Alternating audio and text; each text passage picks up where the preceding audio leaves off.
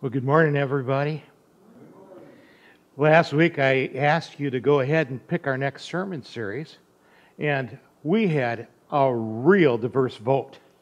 Many of you voted for this option, others voted for that option. It is just wonderful to see how you all got different things that you really wanted. James is the one that won, and that's what we're going to start today. A series through this incredible, practical book of James. You'll notice in your bulletins that this is perhaps a little more complete of an outline than I normally give. There's discussion questions at the end. And you can use these in your personal life, but you can also use them if you want to get together with a friend and sort of have a mutual discussion. Or if you want to use them in your life group, you can certainly do that as well. Jody and I are going to see if we can put together a life group. If any of you would like to be part of a life group with me and Jody, just talk to her or to me. And once we get a few names, then we'll sort of poll everybody and try to find a time and a place that would work best. And so if you'd like to be part of ours, you can. But of course, there's going to be some other new life groups that are going to be starting up as well. That's going to be happening near in the future. And so keep those options open. I think Eric's going to be listing a list of life groups coming on up in the future. So we really want to encourage you as we're starting to get back to health and everything to get into one of those. Well, let's talk about the book of James just a little bit. We're calling this series Faith Testing, a study of the book of James, how to enjoy life in trying times. And the book of James is built around this particular premise, and that is this: the quality of your life is dependent upon the quality of your faith. Now, if you assume that that is correct, then you'll obviously be asking the next questions. Then how do I evaluate my faith?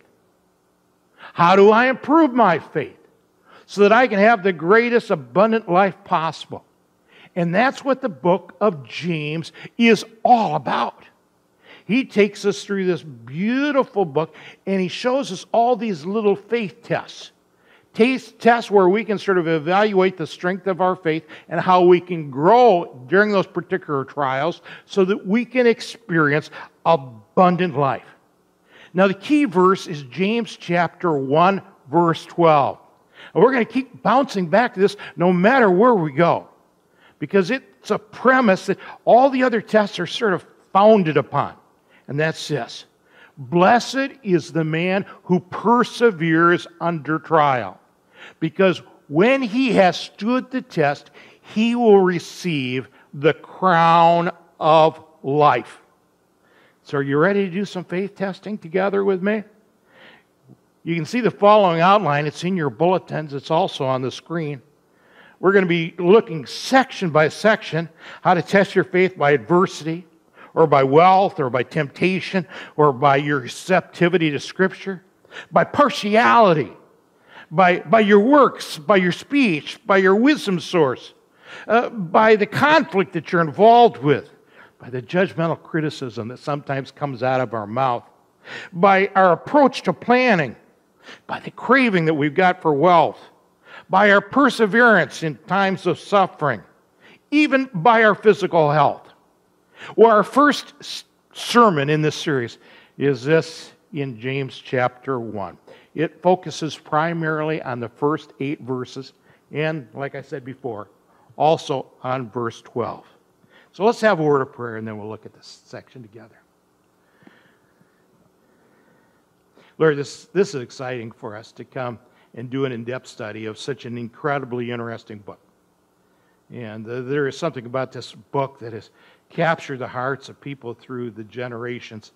It's like the book of Proverbs meets the Sermon on the Mount and is blended together into these beautiful short passages that help us love what you have to say to us and learn from them and be transformed. And so help us, Lord, as we study this book, that we can really understand what you're saying and then apply it to our lives and experience this crown of joy that you want us to experience. In Jesus' name we pray. Amen. James chapter 1, verse 1. James, a servant of God and of the Lord Jesus Christ, to the 12 tribes scattered among the nations. Their trial was severe. They had been displaced from their homeland. Now they are living in far-off countries, far from their treasured Palestine. They were scarred from persecution. They are now trying to get a new handle on life, but it wasn't coming easily. These 12 tribes scattered among the nations were Christians who were Jewish in their background, who are now living far from Jerusalem, from Judea, from that whole country of their longing. Who are these people? Well, it could be that some of them were long-time residents of other countries. And maybe they had come to Jerusalem, maybe on the day of Pentecost, and they got saved and they'd returned to their homelands. People that long ago, their ancestors had been pushed out of their country by Assyria and by Babylon, and now they're living far off places. Perhaps it's some of them. My guess is, and most scholars would say, most of them are Jews that had been living right there in Jerusalem when the big persecution hit. And when the persecution hit, they fled for their lives and they went to other lands because the persecution was so severe for Christians. And it's sort of like out of the fire and out of the frying pan and into the fire because they went to these other places. And they found themselves totally poverty-stricken. They found themselves as outsiders. And they were exploited by the people around them, especially rich people that would take advantage of these aliens in their lands. And life for them was incredibly hard. And so here's James, and he writes letters to these people, encouraging them in their faith. Encouraging them to not be knocked down by these trials and the temptations they're facing. Instead, to do something totally different. To embrace them because of what could happen in their lives through them. Yeah, they were scattered people. Scattered geographically, scattered spiritually. They were going through really, really tough times. The James that I'm talking about was most probably, high probability, of being James, the brother of Jesus. You know, there's several Jameses listed in Scripture, but only two of them are prominent enough to have written a letter like this. And, of course, there's James, the brother of John, but he was martyred very early, so I don't see how he could have written this book. And James, the brother of Jesus, he was a man that wasn't a believer until the resurrection. And then when he saw his brother, Jesus, even though Jesus was born of a virgin, and of course he wasn't, he saw him after the resurrection, and when he came to the point where he finally put his faith in Jesus Christ, he went absolutely, wholeheartedly in that direction of devotion to him. And very quickly, he found himself as the head of the church in Jerusalem. So he was right there as the senior pastor, so to speak, of that church when all of a sudden this persecution broke out. His heart must have been absolutely broken to see so many people scattered so far. But with his pastoral heart, he still ministered to them. And he sent out this letter all over the place to them. I think it's applicable to us too, though. All of us live sort of scattered lives. We've got scattered dreams and scattered emotions and even scattered pieces of faith that don't always seem to come together. And you're going to find that all these trials that they went through, the faith testing that they endured, the same kind of things you and I deal with. He describes himself as James, a servant of God and of the Lord Jesus Christ. Does that sound demeaning? Well, humble maybe, but definitely not demeaning. What a beautiful recognition of our submission to God and to our Lord Jesus Christ. The submission that every single one of us claim and hold on to, and for us, it is a glorious title. We're followers of God, and the joy is there. And he says, greetings. That's the way it comes across. Literally, the word means rejoice. But when they'd see each other in the church, they'd say, rejoice, rejoice, to such an extent that it turned into almost their first word of greeting. So rejoice, greetings. And you say, really? You want them to rejoice where they are with what they're experiencing? And the answer is absolutely yes. It's a life changer to realize that the joy in your life isn't dependent upon the state of your affairs, but on the state of your faith. That's going to make all the difference. And your very trials are tests that evaluate and improve your faith. So that's James chapter 1, verse 2. Let's go, verse 1. Let's go on to verse 2 and following. Consider it pure joy, my brothers, whenever you face trials of many kinds. Because you know that the testing of your faith develops perseverance. And perseverance must finish its work so that you may be mature and complete, not lacking anything. And if any of you lacks wisdom, you should ask God, who gives generously to all without finding fault, and it will be given to him. But when he asks, he must believe and not doubt, because he who doubts is like a wave of the sea blown and tossed by the wind. And that man shall not think he will receive anything from the Lord. He's a double-minded man, unstable in all that he does. And then verse 12, blessed is that man who perseveres under trial, because when he stood the test, he will receive the crown of life, which God has promised to those who love him. Look at your own life. Are you going through any trials right now? My Aunt Ruth came to live with Jody and I and our family when she was 87 years old. She had been a single all of her life, and she was an amazing Christian that I always admired. When I grew up, she lived with us for a while, and so she was almost like a second mother in so many ways.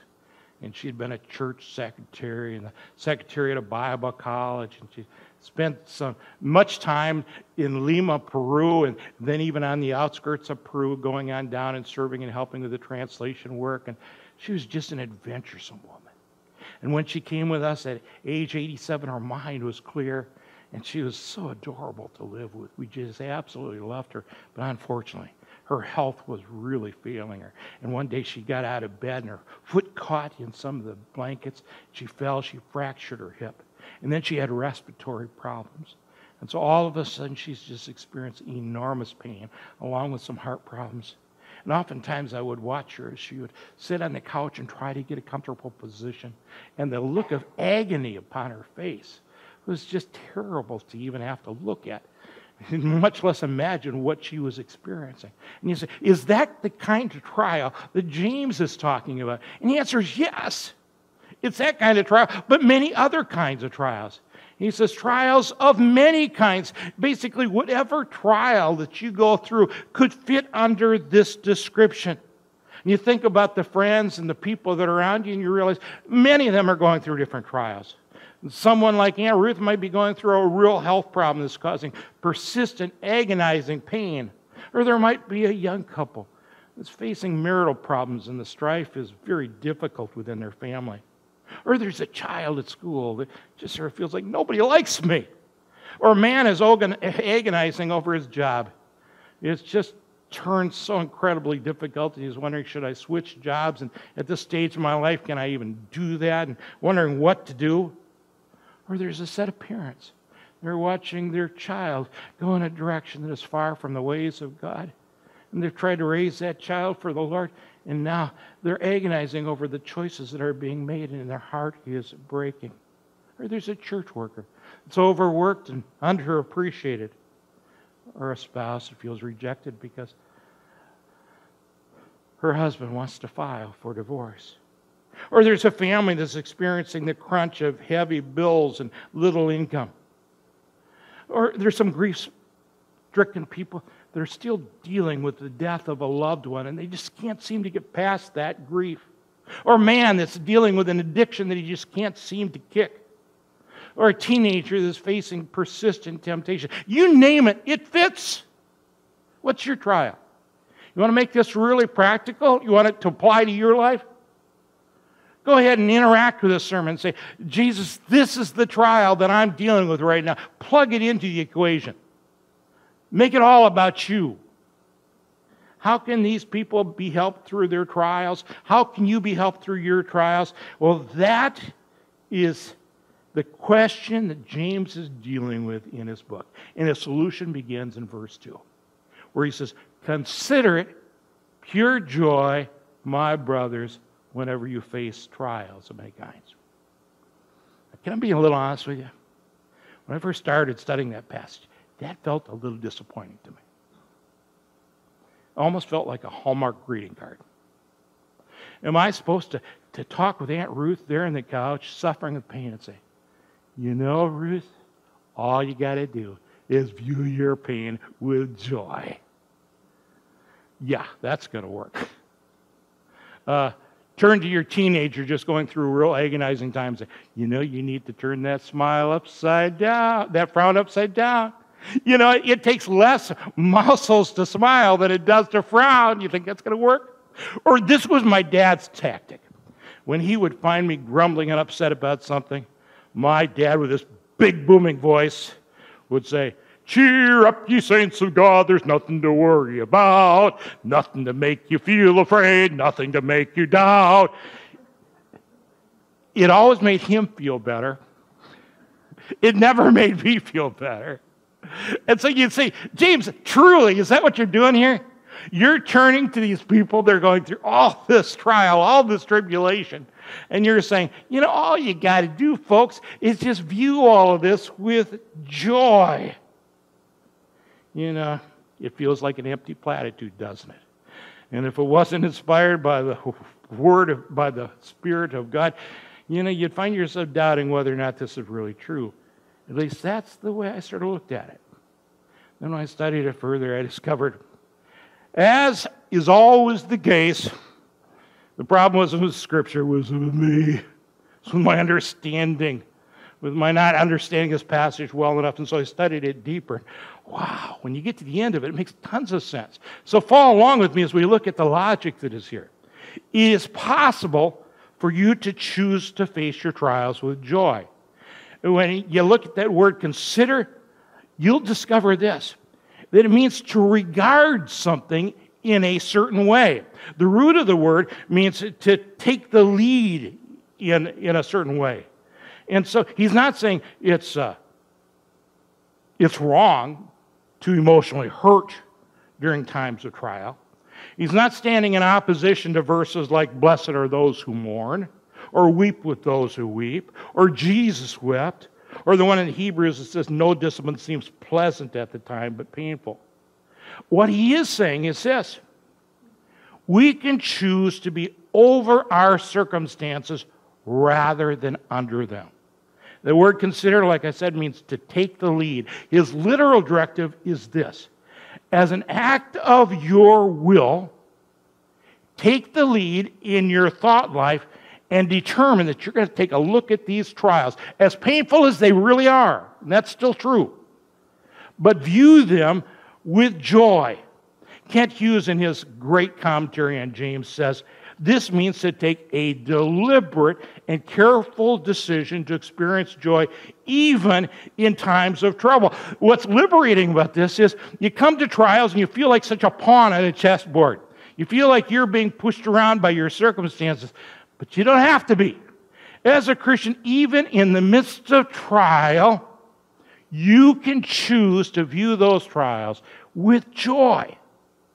All right, that has to be understand, consider. But the next question I struggle with is, yeah, but why would you want to? What sense does that make? Why would you want to look at all of these trials and all their pain and choose to view them with joy? Well, here brings us to our next point. It's possible when you recognize that trials lead to triumphs. How is that the case? Well, there's three parts to this. Number one, adversity leads to tenacity, verse 3. Because you know the testing of your faith develops perseverance. As a fire is used to refine gold, so also God allows tough times to put our faith to the test. And every time we trust God, going through those times of trial, He takes our faith, which is being stretched at that time, and He exercises it, and He makes it stronger. It's like that old silly saying, a Christian is like a tea bag. He's not worth much until he's been through some hot water. Perseverance is a worthy goal. I desire the ability to live consistently in my mind and in my actions, no matter what circumstances come along. I want that kind of staying power, that kind of tenacity, that kind of go the whole distance strength. I would like to possess the endurance to be faithful to God through this marathon race that we are called to race in. Romans 5:3 says, not only so, but we also rejoice in our sufferings because we know that suffering produces perseverance. And so, do I want perseverance? Yes. How do I get it? Well, the path to that is a rocky road, uphill. It's called trials. Is that worth it? Is that enough? Am I willing to go through these trials just so I can get more perseverance? I mean, that's a great thing. Is it worth the pain, though? Well, that's not the end of the journey. You see, adversity leads to tenacity, but tenacity leads to maturity. Verse 4. Perseverance must finish its work so that you may be mature and complete, not lacking anything. Some of you perhaps have the King James Version, and you look at that word for complete, and it says perfect. You say, can God make us perfect in this life? Well, it's going to happen, and we're on our way to it, but the word actually means wholeness, maturity, completeness. God wants to round us out and make every dimension of our spiritual life mature and complete. He wants to continue to do that journey in our life. And this, I think, is worth the journey. Yeah, you see, it's a stepping stone where we go from adversity to tenacity or perseverance. And then we take that the next step. It's through that persevering that we become more whole, more like Christ, more spiritually fit, more mature. Years ago, I went with an old codger who was in his 70s, who was a billy goat, and he led a bunch of us up a mountainous trip all the way to the top of Long's Peak, a 14,000-foot mountain there in Estes Park. All the way up there, I'm just struggling along. He, of course, was just going up and down, coming back for us. For him, it's nothing, but for me, it was really hard. And I whined a lot. Maybe not out loud, but inside I did. But when I got to the top, and I saw the beauty of the view that we had, and realized the joy of the accomplishment, the feeling of excitement that fit my heart was just absolutely wonderful. At that point, it was worth the trip. Put this together and make sense. Pressure develops perseverance, and perseverance produces that growth towards perfection, towards maturity. It's this perspective that makes you say, I'm willing to go through all this. Just talking with one of our ladies before church who goes to Cornerstone University, and she's about to head into finals, and you say, oh, finals week. I loved college, but finals week wasn't one of my favorite weeks. But why did she go through the rigors of a week of final exams? Because of the prospect of eventually getting a diploma. A runner runs through difficult times where he gets blisters in his feet and aches in his sides, but he does that so he can pass the finish line as a victor.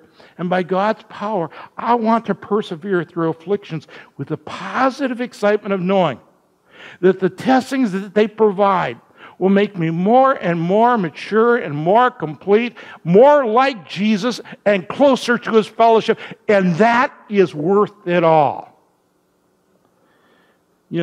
Right now, I'm in the midst of dental problems. I've always had the worst teeth. I think it's genetic. Both my parents lost all their teeth. I brush twice a day, but I eat too much chocolate and junk, and whatever the case is. Right now I'm getting implants. I hate that. And a while back I went in and they drilled holes in my gums, and they screwed these things in. It hurt like the dickens. I did not enjoy that visit to the dentist at all. Even now, as I'm waiting for them to put the fake teeth in, I got these posts sticking out. I'm always biting on them. It's just a pain. How many of you enjoy going to the dentist? Raise your hand high and long. You do? Okay. All right, we got two hands on it. Next thing you know, this is church, so I just asked that question. Next thing I'm going to ask you to come forward. No, no, I won't do that. You're safe. but why go through all that? Well, it's for an ultimate goal of dental health and all the things that go with it. And so sometimes we choose to go through those times of trials because we say the end result is worth it. And we're developing more perseverance, which in turn is developing more spiritual maturity.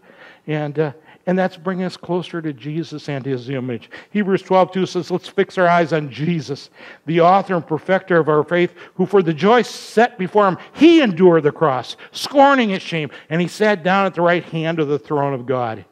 It's for the joy of knowing Christ better that you can go through your sufferings. So again, let's review. The choice to view trials with joy is sensible because of perspective. The trials are needed for spiritual maturity. Is that good? I'm going to sweeten the deal here. Maturity, in turn, leads to vitality. Okay? Verse 12 puts a cherry on the top of this tremendous teaching. It shows us that the result of this journey through trials to maturity is abundant living. Blessed is the man who perseveres under trial. Hopefully you guys are all memorize this with me so that we can all say it together by the end of the series. Blessed is the man who perseveres under trial, because when he has stood the test, he will receive the crown of life that God has promised to those who love Him. Now, we talk about crowns in Scripture in different ways. I don't think it's talking about some future eschatological crown that we're going to receive when we get to heaven and throw at the foot of Jesus Christ. No, I think it's talking about the crown of life, of abundant living that you can have right now. We can view trials with a joyful anticipation that knowing that testing of faith develops perseverance, which in turn results in spiritual maturity, which in turn results in this crown of abundant living. So adversity produces tenacity, and tenacity produces vitality. Isn't that incredible? Don't you want it? But there's one final hitch. Talking about faith. Sometimes when we're in the midst of our trials, we're so far down in the pit where we can hardly even see the sky up above. It's hard to see all of this. It's hard to look over the hedge and see the flowers on the other side. And there we are down there. What do you do during that time? I mean, this makes all perfect sense, but it's hard to experience. You want the wisdom to experience, but you just don't have it. Where do you get it? You get it from God. You turn to Him and you say, God, this makes sense, but you need to help me believe it. You need to help me receive it. You need to give me a wisdom beyond that which I have. And at this point, God says, turn to me, ask for the wisdom. We can do this with any form of wisdom, but in this particular case, it's talking about the wisdom to see trials from His perspective. Okay? So, God, would you give me that wisdom so that I can see these trials from your perspective? So we see this. This is all possible when you pray for God's perspective. So if any of you lacks wisdom, he should ask of God, who gives generously to all without finding fault. I love that little clause there. Because my faith isn't that great. And I've got all these problems. But in the midst of my plea for wisdom, He doesn't say, well, Ron, I'd like to give you some, but I've been checking out my scorecard on your life, and I just don't think you deserve it. He doesn't do that. He comes to us in our weakened, difficult situations filled with pain and misunderstandings and confusion. And without finding fault, He says, you sincerely asked me for wisdom. I'm going to give it to you. When he asks, he must believe and not doubt, because he who doubts is like a wave of the sea blown and tossed by the wind. Now that man should not think that he'll receive anything from the Lord. He's a double-minded man in all that he does. Now we're going to look at that last part, but let's first of all look at the more important part, and that is this. A wise perspective of trial is obtained by confident praying. Now, we're talking about a particular kind of prayer. It's natural to pray when we are hurting. But normally we pray things like, why me, Lord? Or God, can you get me out of this pit really, really fast? But God wants us to confidently ask Him for wisdom to see these trials through His perspective. Now here's a question. Do you believe that God has got the wisdom that you need? Do you believe that? Do you believe that God wants to give you that wisdom? If you believe that, you got enough. If you're wavering in those basic principles, then you're like that wave of the sea, blown and tossed. You're being tossed around. So you don't need to have the faith of the mustard seed. You just need to have enough faith to believe God's got that wisdom and He wants me to have it, and He'll give it if I ask.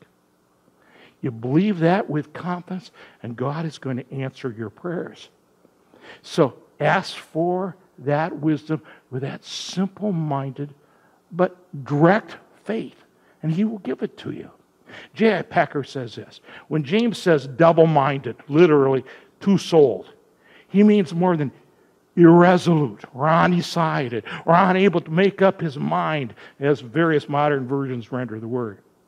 He's detecting not temperamental ditherness, as some translations imply, but unbelief, doubting, that is, mistrusting the goodwill of the God who one trusts for salvation, prays to and calls Father. Text shows this. Welcome trials, says James. Why? Because handling your trials produces resilience. Strains put on our faith and obedience are God's outward bound course, toughening us up for spirituality. The maturing that results leads us on to that victor's crown. So anyone under pressure should ask God for the wisdom needing to keep living right. Will God supply it? Yes. He is a generous giver, always glad to answer this request.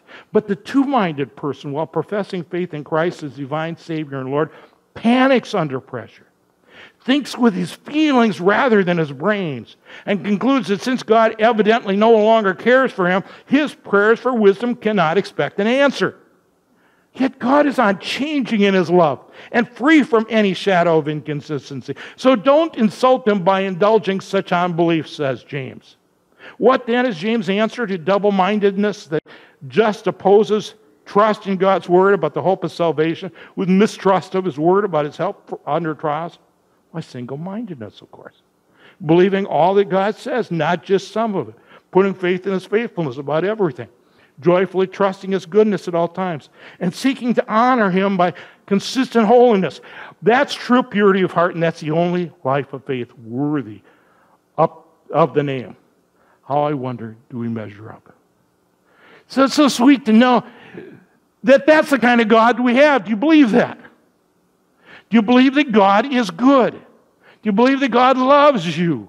Do you believe that God, in His sovereignty, has got this all under control? I know we're like on a parade on the ground, but He can see it from up above, and He directs the parade. Can you believe that? Then with that confidence in His love and in His guidance and in His generosity, simply ask Him for wisdom to see from His perspective, and He'll give you that wisdom. And when you see like He sees, it changes everything. You look at all your trials and you say, from God's perspective, I can see that there's a victor's crown at the end of all this. I can see, yeah, I'm going through very tough trials, and they are going to be painful, but I'm not going to walk them alone. God's going to be with me. And I can see that adversity then leads to tenacity. And in that tenacity, well, I've got perseverance, and I'm growing tougher faith. And I can see that as I grow through all that, I become more mature and complete like Jesus Christ. And when you got spiritual maturity and a strong faith and a walk with God, that, of course, leads to real joy, a joyful Christian living. And so as I look at all that, then way back here I say, yeah, it's going to be a tough stretch up the mountain to Long's Peak. But I'm excited about it because I know what's going to happen at the end. I'm not going to get wiped out during those trials. No, I know, because of my belief in God, that the end result of this has got a real good ending. And so that makes me look at all this saying, wow, yeah, I know I'm going through a time of trial, but it's going to end good. This book has got a happy ending, and I'm excited about what God is going to do in my life. That's why you can view trials with joy. All right, let's put it together really quickly. The key to considering trials with joy is knowing that trials handled with faith result in triumph. More tenacity, more maturity, more vitality. And the key to knowing that there will be great results is confident praying. Whenever you have a hard time seeing all this, you just say, God, I'm having a hard time seeing already. Give me wisdom so that I can do it. So since trials test your faith, and faith testing is required for spiritual maturing, and spiritual maturing is required for abundant living, then we can encounter trials with the anticipation of knowing that they are the door to real life. Look at that little series of steps on the screen. It is possible for you to choose your trials with joy. This is possible when you recognize that these trials lead to triumphs. This is possible when you pray for God's wise perspective. So all of this is totally possible. How do you practice it? Turn them into action steps. 3 things. Choose to face your trials with joy. Number 2, recognize that trials lead to triumphs. 3rd, pray for God's wise perspective. Summary, God will grant a joyful perspective of trials to those who ask for your wisdom, for that wisdom in faith. We're all going to go through trials. You can go through them alone, or you're going to walk with them through God.